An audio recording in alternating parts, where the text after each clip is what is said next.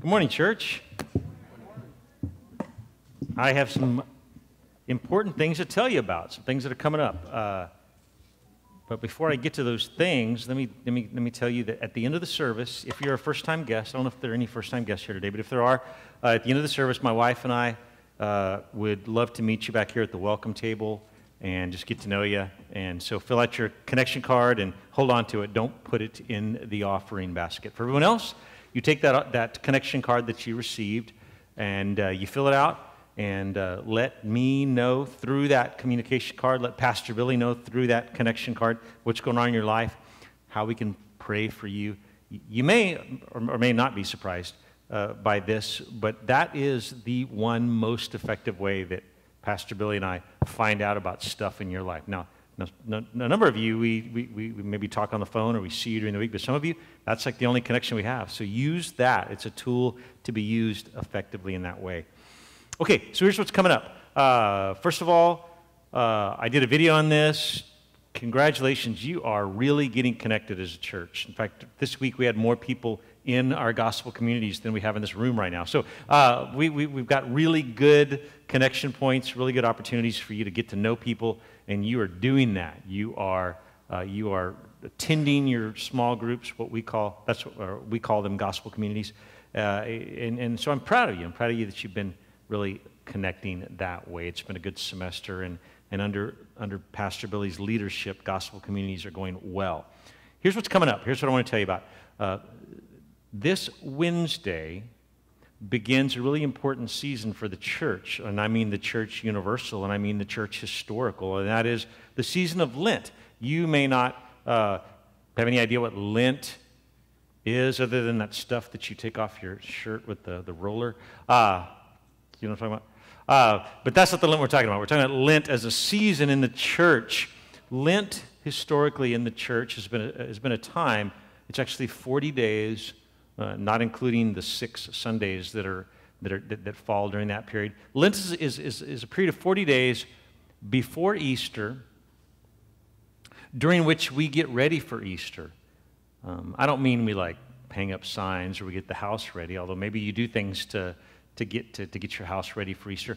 But spiritually, internally, we prepare for Easter. If Easter is the most high holy day of the year, if Easter is that one Sunday in which, like no other Sunday, we remember and celebrate the gospel story of Jesus, then it's good and right for us to prepare for that.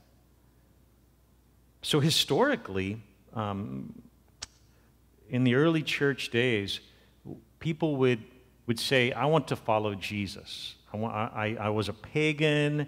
Maybe I followed the god of Molech, although probably during that time it wouldn't have been Molech, but some weird, some eclectic Roman god or many gods, but I don't want to follow them anymore. I want to follow Jesus.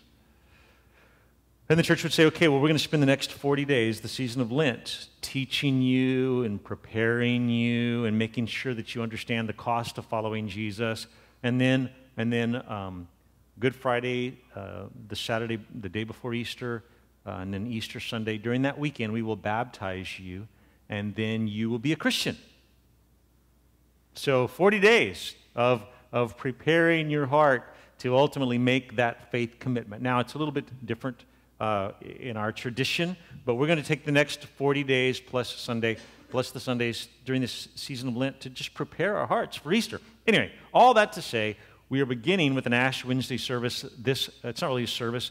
This Wednesday at noon, if you would like to come and pray or be prayed for, Pastor Billy and I are opening up this space at noon this Wednesday, Ash Wednesday, for prayer. I'm also going to have ashes that will be made from a palm from one of our Palm Sundays in years past. That's historically how the church has made if you ever wonder where those ashes come from in the Ash Wednesday service, they come from the palms from a Palm Sunday service from the prior year. In this case, the palm that I have is from like 3 years ago. We're going to use that. I'm going to make some ashes, and if you want to impose ashes on your forehead as a reminder that I am now coming before the Lord, repenting, looking for a change of heart. This is a season of of repentance and of heart preparation. If you want, nobody's going to impose ashes on you, but if you want to do that, they'll be here. We're just going to really pray. Ash Wednesday, this Wednesday at noon. And then beginning on Friday, every Friday, this space is going to be open. What's the time on the prayer?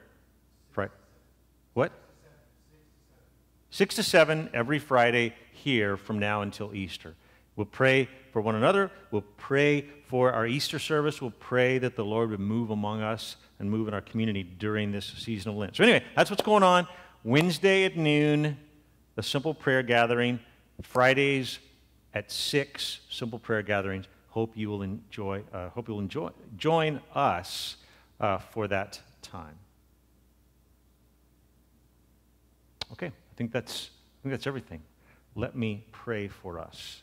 God, we come before you this morning thankful for your grace in our lives, the gift that you have given us.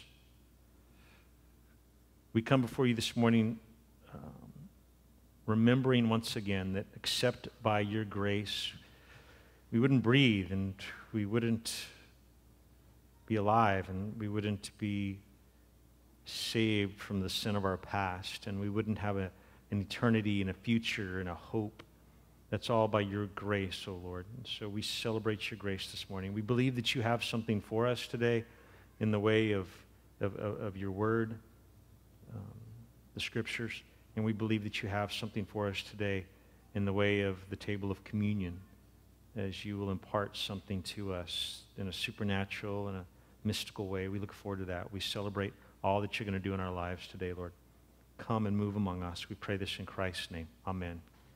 All right, week 2 in Colossians. Last week was a lot of information. Last week was really an intro to the book. So if you weren't here last week, you might jump online sometime this week and listen to it just because it's informative. It introduces the book of Colossians. We're not going to cover that information or recover that information today. I do have one slide that will give you a summary of what the church is, or a summary of the church in Colossae. Did we just lose it? Okay, so I'm going to just read it to you. And if it pops back up, then it pops back up.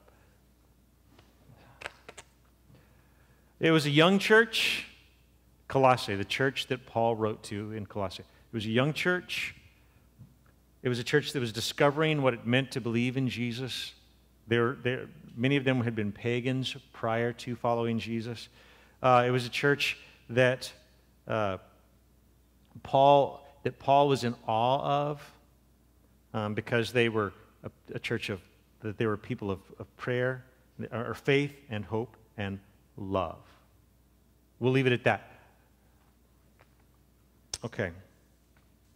Now, where we're at as a church, God's people, that's you, that's me, God's people sometimes become God's people like you're converted to Christianity before we have clarity as to all that means.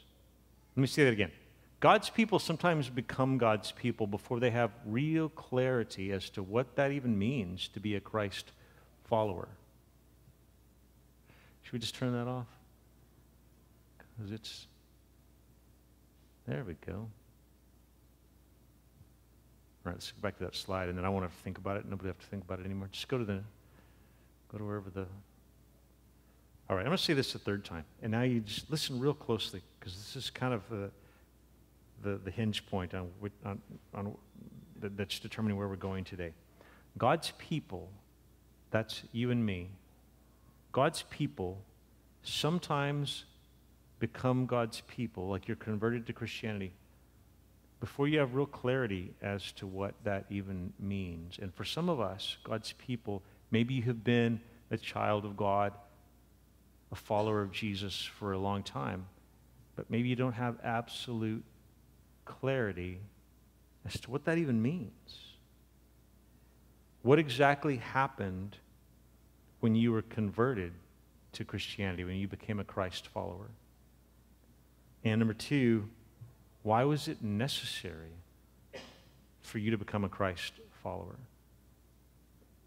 That's what I want us to talk about today, and that's what Paul gets into in the book of Colossians today. What does it even mean to be a Christ follower, and why is it necessary? Okay, I'm going to ask you to turn in your Bibles, old school. I've asked you several times in the last 6 weeks to really get into the habit of bringing your Bible on your phone or bringing your Bible in print or whatever. And so now you see why that's a good idea. So turn there to Colossians chapter 1, and I'll read out loud, and you can follow along. Yeah, maybe we are going to have it after all. Let's get to that slide, Colossians 1, verse 9. Okay. I'm going to read verse 9, the beginning of it, and I'm going to explain it, and then I'm going to read the rest of it. It says, Paul says to the church in Colossae, he says, "For this reason, since the day we heard about you, we have not stopped praying for you." Okay, stop. I want to define "for this reason." Last week, what Paul said was, "I'm in awe of you, Colossae, because you are a people of faith and a people of hope and a people of love." And we're not going to develop that. We talked about that last week. But today, Paul says, for that reason, the fact that you are a people of faith and you're a people of hope and people of love, for that reason, since the day I heard about that, I have not stopped praying for you. I've been praying for you constantly. Probably like a good Jewish man would have done, a good Jewish woman would have done. Probably prayed for them in the morning when he got up. He probably prayed for them at the noon hour, and he probably prayed for them at dusk in the evening. He prayed for Colossae among the other churches that he was praying for all the time. Okay, let's go on. We continually ask God to fill you with the knowledge of his will through all the wisdom and understanding that the Spirit gives, so that you may live a life worthy of the Lord and please him in every way, bearing fruit in every good work, growing in the knowledge of God, being strengthened with all power according to his glorious might, so that you may have great endurance and patience, and giving joyful thanks to the Father who has qualified you to share in the inheritance of his holy people in the kingdom of light. For he has rescued us from the dominion of darkness and brought us into the kingdom of the Son he loves, in whom we have redemption, the forgiveness of sins. The word of the Lord, for which I give thanks. Okay, so there's like so much here that you may have a hard time following along, and that's okay. We're going to unpack it. But there's so much here that we can't unpack. We can't unpack everything, or else we would spend the entire year in the book of Colossians, and that would be okay, but that's not our plan. So I'm going to leave some of this out of the sermon, just because we don't have time, and just focus today on what I believe the Lord has told me that we ought to really drill down deep on today. But first, a little preliminary. So Paul is writing to these young believers. I keep stressing that because it's important. They're young in their faith. I don't mean they're young in their age, but they're young in their faith. They haven't been following Christ that long. These young believers who are in Christ and who are in Colossae, so they're very real people with all the problems of living in a town that's seen its better days, and the main trade route no longer goes through Colossae, it goes around Colossae. And he only has one goal for them in this book. There are many things he could talk to them about, but there's really only one goal that he has in this book, and that is that the young Christians in the church of Colossae would grow in Christian maturity. And so the two big questions, when I start talking about Christian maturity, you growing up and being mature as a Christ follower, the two big questions would be, number one, what does that look like? How does a Christian know whether or not he or she is growing in maturity? Those are the two questions. What does it look like? And how can I personally know? Like, if I asked you, like, are you spiritually mature? Have you grown up? Are you in the process of growing up as a Christ follower? Or are you just like you were the day you started following Jesus? Paul's intention in the book of Colossians is to see these young people grow up in their faith. And so that's going to be our goal over the next 6 weeks as we study this book, that we would grow some. We would grow up some in the next 6, as much as we can in 6 weeks. And the nature of Paul's prayer in this passage we just read today is this: that God would fill you with the knowledge of His will through wisdom and understanding that only comes from the Holy Spirit. So if Paul was praying this over you, us today, he would be praying that God would fill us with the knowledge of the Lord's will in our lives. So for us to perpetually live life as an immature Christian, which I'm not saying that you are, I'm not saying that you aren't. I don't completely know. I kind of know in some of your lives whether or not you are, but to live a life as an immature Christian, unaware of what God has done in your life, unaware of what God is doing in your life, is to live a life of defeat. If you feel like defeat maybe would be a word that would define your relationship with the Lord right now, then I would ask, perhaps there is Christian maturity that needs to happen in your life. But what does that really mean, Christian maturity? Well, according to Paul's writing today, it means that we are given by God an understanding of what He's really doing in our lives, His will in our life. Like we would pray, God, give me a clear understanding. Who are you? What are you doing? I want to know you more. I want to understand what you're doing in my life. I want to have a clarity of thought regarding who you are, what you were doing in my life. Because sadly, as a pastor, I know this too well. I know people that have attended multiple churches that I've preached in and led. So like people that I've known that have followed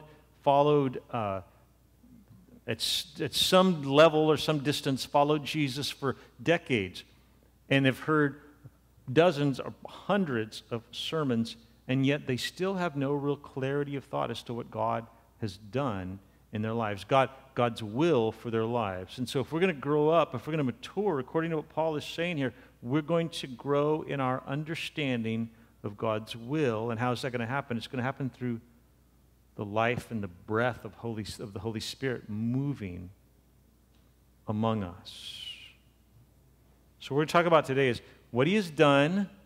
That's God's grace in our lives, and what He's continuing and will do in the future. And that's the future grace. What God's doing in our lives right now, what He has done on the cross, what He is doing, and what He will do. His grace and His future grace in our lives. Notice that Paul says in this passage that the Christian life can be lived in a way such that we please God in every way. Did you catch that? That's in verse 10. His prayer is that the Colossians would grow up, would be mature, would understand what God has done, so that you may live a life worthy of the Lord and please Him in every way. I don't know if that is astounding to you, or if that's confusing you, if that even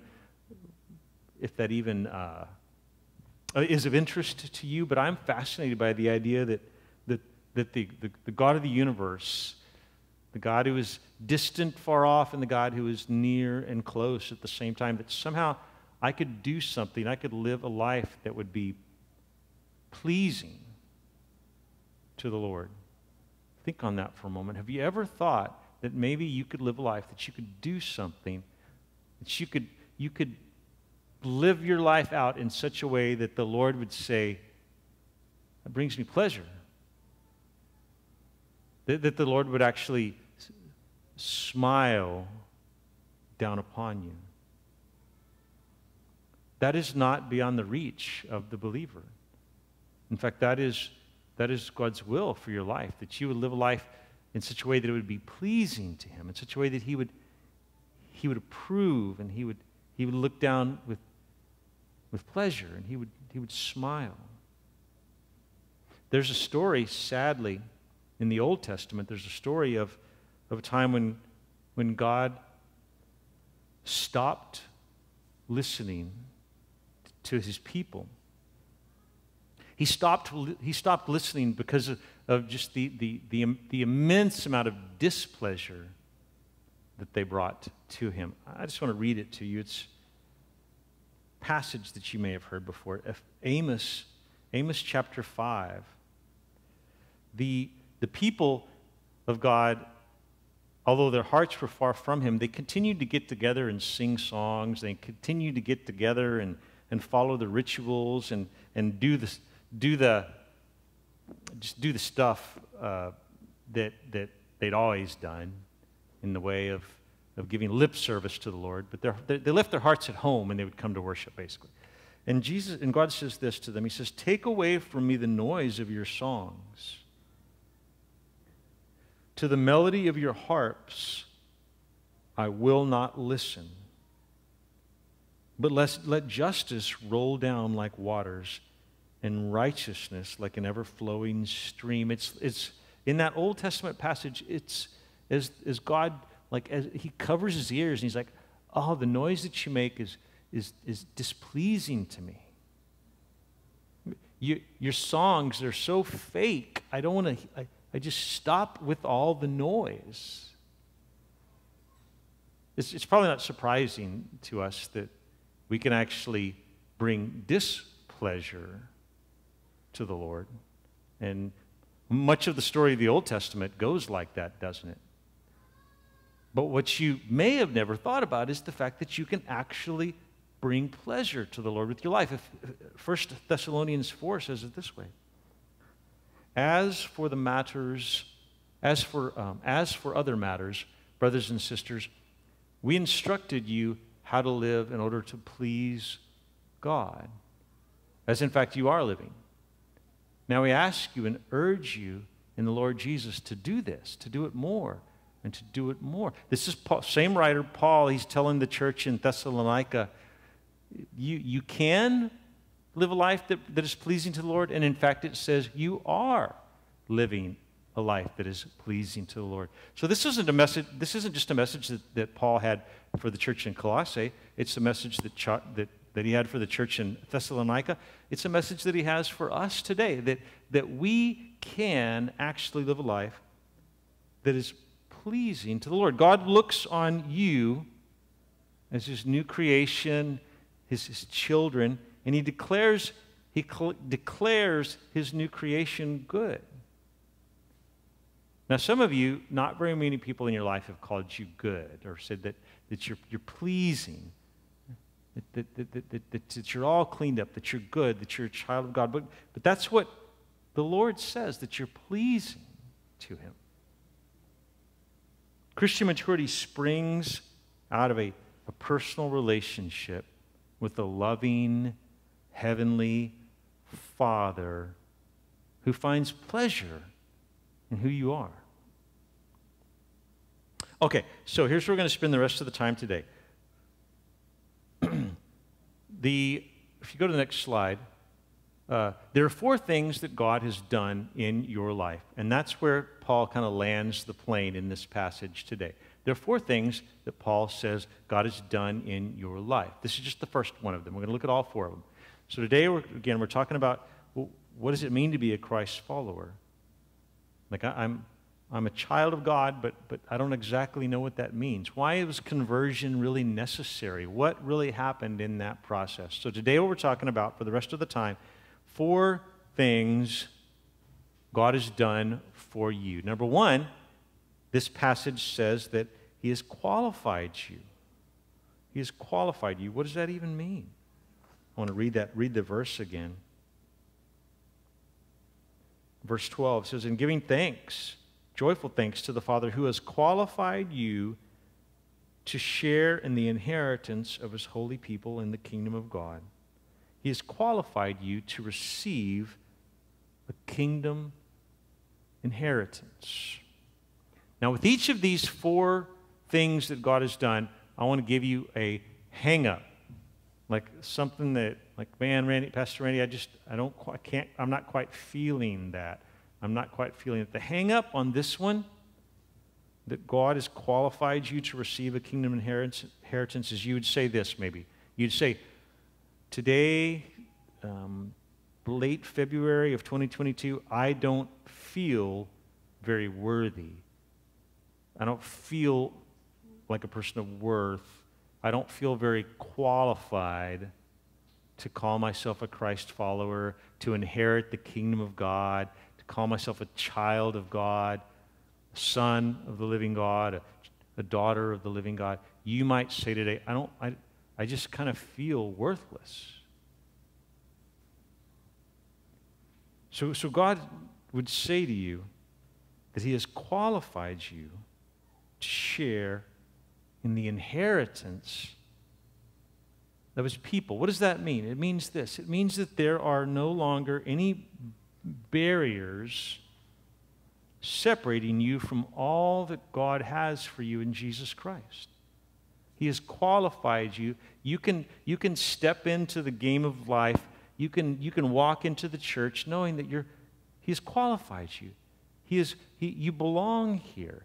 You belong among the children of God. The things that used to separate you, your pride, your own sin, those things have been left behind. We're going to talk about that when we talk about the other things that God has done in your life. Those things have been left behind.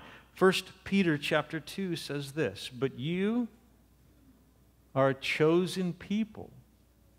God chose you to be his child. You are a royal priesthood, a holy nation, God's special possession, that you may declare the praises of him who called you out of darkness and into his wonderful light. Once you were not a people, but now you are the people of God. Once you had not received mercy, but now you have received mercy. What this passage is saying is that you haven't always been a child of God. That hasn't always been true. According to the story of the Bible, we're not all just immediately born and we're automatically Christ followers and we're automatically forgiven of our sins and we're automatically all part of the family, the people of faith. You know that's a process that has happened in your life.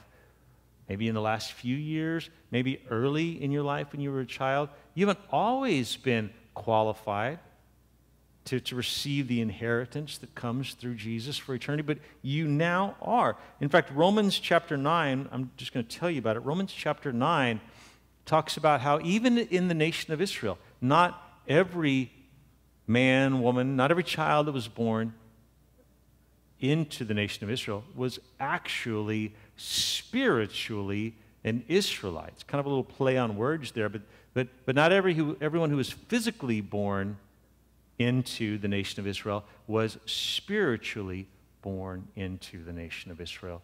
And the same is true of the church in Colossae. The Colossians had not come into this inheritance automatically, but God made them into the family of God. God has qualified you to receive the inheritance that he has for you for eternity. Number two, this passage today says that God has rescued you from the domain of darkness. By the way, all of these, we're talking about being qualified, talking about being rescued, and then we're going to talk about being redeemed. We're going to talk about being forgiven. All of these, there's like this a metaphorical nature to them. All these, Paul wants you to understand the depth and the breadth of what it means to be a Christ follower. So these are all words that by themselves don't completely tell the story. So he throws out another metaphor, and he throws out another metaphor. So he says, you're qualified, and then he says, okay, let me say it a different way. Let me say you're redeemed. You're rescued from the domain of darkness. Now, we live in an era where within the church we probably don't talk enough about the domain of darkness. The fact that there is this very real spiritual battle going on. And there are very dark forces in our existence that want to take your life, want to pull you away from the Father, want to damn you, want to kill you. And maybe you'd say, like, I don't really like talking about that. It kind of weirds me out. But what I want to remind you is that the Apostle Paul, he believed in the existence of very dark powers. That Jesus spoke numerous times about the very real existence of dark powers, evil forces. Other New Testament writers, Paul, New Testament writers, Jesus, they all believed in the existence of a dark power to whom the human race is subject because of our sin. And then they also talk, Paul, other New Testament writers, Jesus, they talk about the beautiful reality that God, He determined that in Jesus Christ you would be rescued out of this realm of darkness, and that sin at that point would no longer have power over you. And so that's what it means to be rescued, that you have been rescued out of the domain of darkness and you have been delivered up to the kingdom of God. Now the hang-up that because I said every one of these has a hang-up. The hang-up in this one is many of us still feel very vulnerable and emotionally unsafe. You might feel like at any point Satan's going to take me out. At any point I feel like I'm losing my mind. At any point I just feel vulnerable. I've been taken advantage of in the past, and I feel like I'm primed and ready to be taken advantage of again in the future by Satan himself, by some other dark force. I want to point out that God has been on a rescue mission. He has been a rescuer throughout the history of the world. This isn't a new game for him, that he is going to rescue out of the domain of darkness and deliver you into the kingdom of heaven for eternity. If you read the Old Testament, you see time and time again that God is a rescuer. All of these dramatic rescue operations that he goes on, perhaps the most dramatic, or the one that maybe comes to mind to you first, would be in the Old Testament when he rescued the nation of Israel out of Egypt, out of slavery, and he delivered them to the promised land.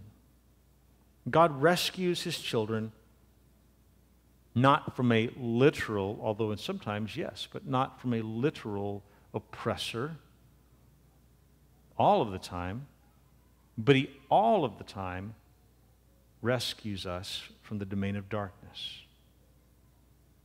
The harsh reality of the tyranny of harsh rule of darkness has been replaced. It's been replaced by the tender, sovereign lordship of Christ in your life, and you are safe. You can rest. You can find security in that. He has rescued you from the domain of darkness. He has delivered you into his kingdom of light. Romans 5 says this: as sin reigned in death, grace now reigns through righteousness, leading to eternal life through Jesus Christ our Lord. You've been rescued out of the domain of darkness. Romans 6 says this: for sin shall no longer be your master, because you are not under the law, but under grace. Through Christ's work on the cross, God has defeated this power of darkness over us. And now he's building a new kingdom in its place. And that's where we, Christ's followers, reside for eternity.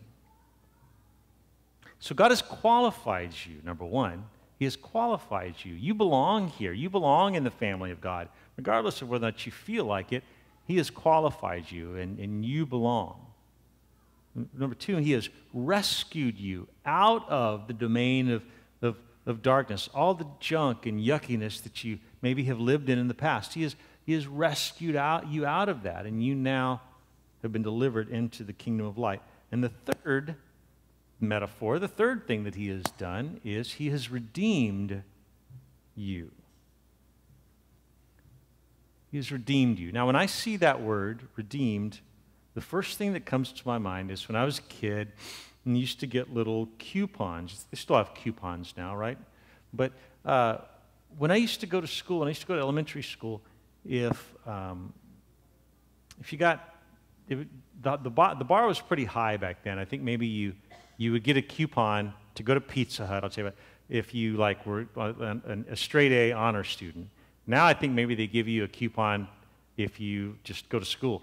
But back then you had to get A's. And so they gave you this coupon, and then you would take it to Pizza Hut, and you would get a personal pan pizza. Do they even make those anymore? Is that even a thing now?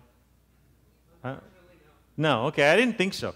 But back then they had this thing called a personal pan pizza, and it was this greasy mess. It was about this big, and it was deep, and it was just your own personal pan pizza. That's the name. And you would take this coupon, and you would go, and that transaction was called a redemption. You would turn in the coupon, and you would redeem it, or you would get out of that coupon whatever you deserved by giving them that coupon. So Paul, in this passage today, he says that God He has qualified you, He has rescued you, and then he goes to this metaphor. He says He has redeemed you. Now, in the Roman world, in that day, these pagans in the church that had just become Christians, because in the church of Colossae, you had people that had never been Jews. They had been pagans, and now they're Christians. But we also had some Jews that had become Christians. But first of all, the pagans there, when they read that letter, and Paul says that God has redeemed you, what they probably heard was, they probably thought about the system of slavery in the Roman world. And so this would have been an allusion to being purchased out of the slave market. The idea for the pagan who had become a Christian who read this passage, when they hear Paul say, God has redeemed you, what they thought was I used to be a slave, just on the market. I was a commodity. I was something to be bought and sold, just kind of trash. I wasn't really fully, people didn't see the dignity, value, and worth that I have. I was a slave on the market to be bought and sold.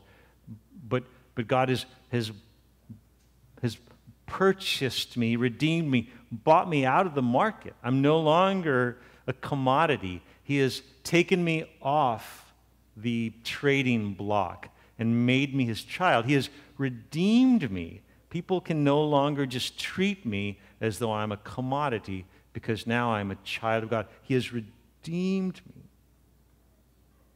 We are no longer slaves to sin. And I think we need to hear that this morning, and I know we're going to talk about that a little bit more here in a bit.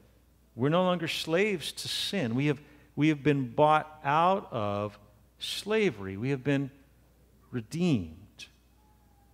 And God says, you used to be treated like trash, like a commodity. You used to be like a slave to whomever wanted to have their way with you, but now I have redeemed you. You're no longer on the market. You're now a child of God. Now, the Jewish Christians in Colossae who read this letter, they would have heard something slightly different.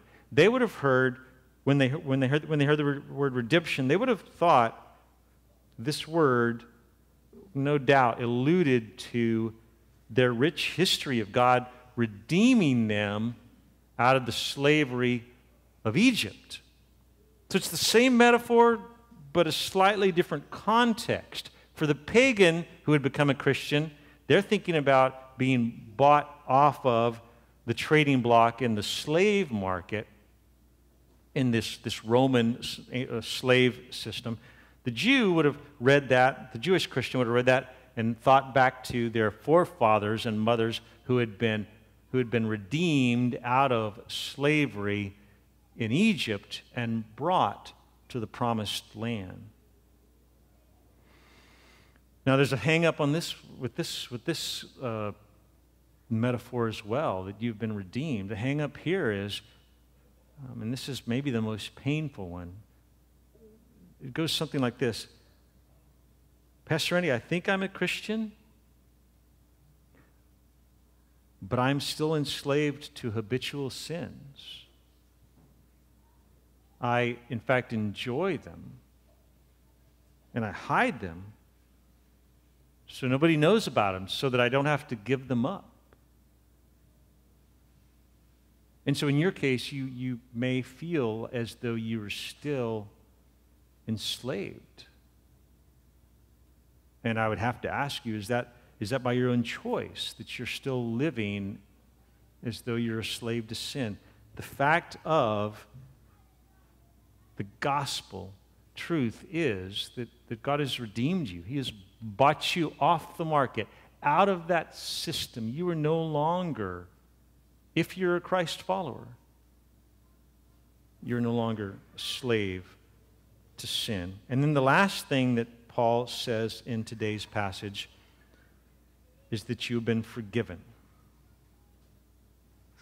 That he has forgiven you. Chief among the blessings that Christ has ushered in with his work on the cross is the fact that your sin has been dealt with. This separation between you and God, which is your sin, your pride, your rebellion, that has been dealt with on the cross. That Christ, who knew no sin, became for you sin, so that I might therefore become the righteousness of Christ. So he takes our sin, we take his righteousness. His work on the cross means that you are forgiven. Now the hang up in this one is, I still feel guilty. Not that you're still, if this is your hang up, then it's not that you're still sinning. It's just that you feel like you're still sinning. What do we call that? We call that guilt, right? This happens in all sorts of ways in our lives, where you might wake up one morning and you just feel really guilty about something, and then, have you ever happened this? And then you realize, wow, I did that decades ago, but I'm still carrying around like baggage, like a suitcase. I'm still carrying around this guilt.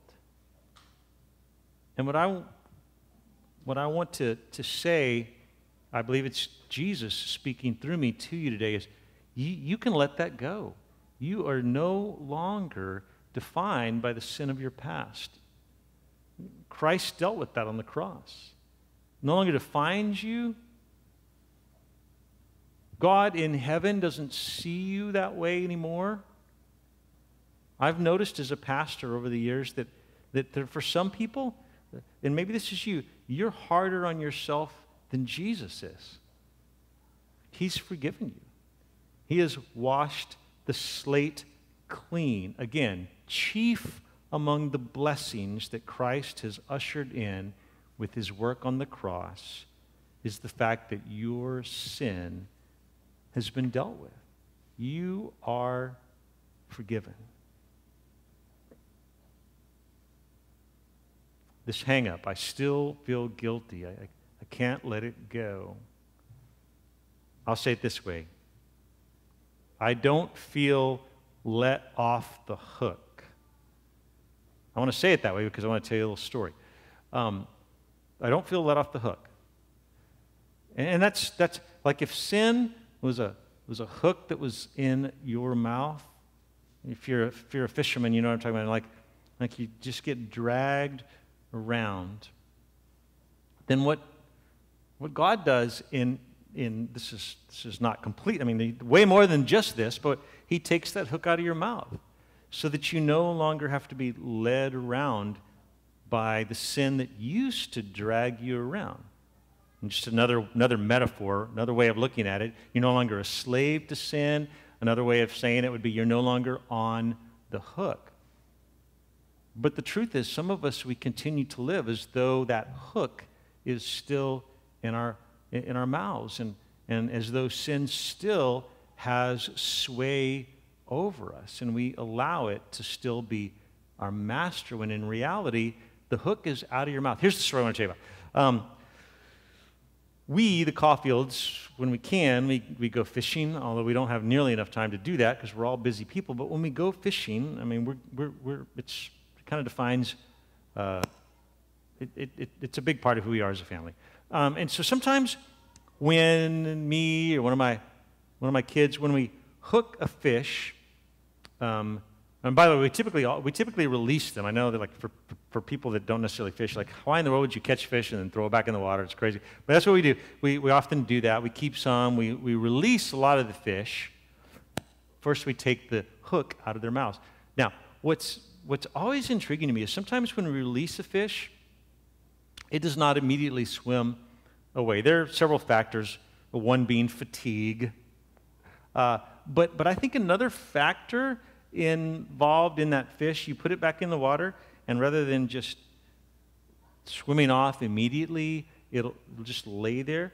Fatigue is one reason, but another reason is there's this sense of once you have controlled them and they feel as though you have won the battle, I think that there's I don't know if mental would be the right word, but there's this sense of being overtaken, overcome, such that the fish, for a moment, even though you've taken the hook out of its mouth and you have taken your hands off the fish, it feels as though you are still its master. And then at some point, though, it begins to move and it begins to realize you are no longer master over me. The hook is no longer in my mouth. And it's as though we, the anglers, are saying to the fish, you're free to go now. You're free to go now. Now, what I want you to understand, if you're just convinced that you're still a slave to sin, that you're still a captive, that you're still on the hook, what I want you to know is that Jesus, this morning, he says to you, I've paid the price. I have made you qualified to be a child of God. You belong here. Dignity, value, worth, you belong here. I have rescued you from the domain of darkness. I have delivered you into the kingdom of light. He says, I have redeemed you. You're no longer a slave to sin. You're no longer a commodity to be used. You are now a child of the living God. And Jesus says, I have forgiven you that hook that was in your mouth, the hook of guilt and sin and shame and slavery to sin. That hook has been removed. And just like that fish that needs a little bit of coaxing, I think what your sin and what Jesus, most importantly, would say is, you're free to go now. Like, sin is no longer the master over you. It no longer owns you. You are free to move on, to swim, and to live as a child a son, a daughter of the living God. May that be for you. Amen. Let's pray.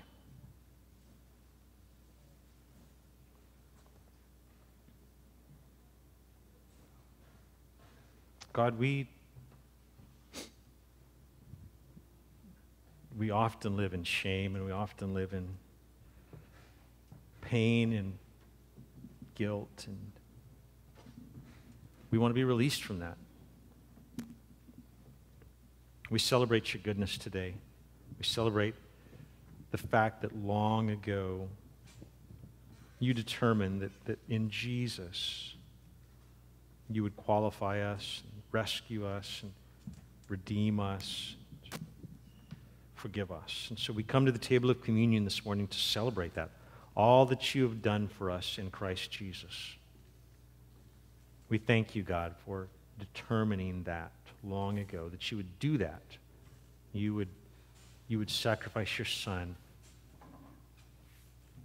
in order to achieve for us all that we talked about today. And Jesus, we celebrate you today. You voluntarily submitted yourself to the will of the Father. And you didn't consider heaven something to be grasped or held onto, but you came to earth. You humbled yourself. You went to the cross out of obedience to the Father, that we might be saved, that we might be forgiven. And Holy Spirit, we celebrate you today. We invite you to move freely among us, move in our hearts, move in our lives. Holy Spirit, if we are going to have an understanding of God's will in our lives, as Paul talked about in this passage, it's going to be because you come, Holy Spirit, and you move in us and you move among us.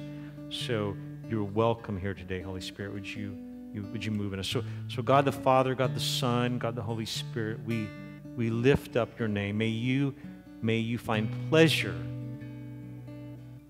in our lives, in the words on our mouths, and the thoughts that no one else sees but you, and in our actions. May you look down and be pleased. We pray this in the holy name of Jesus Christ. Amen.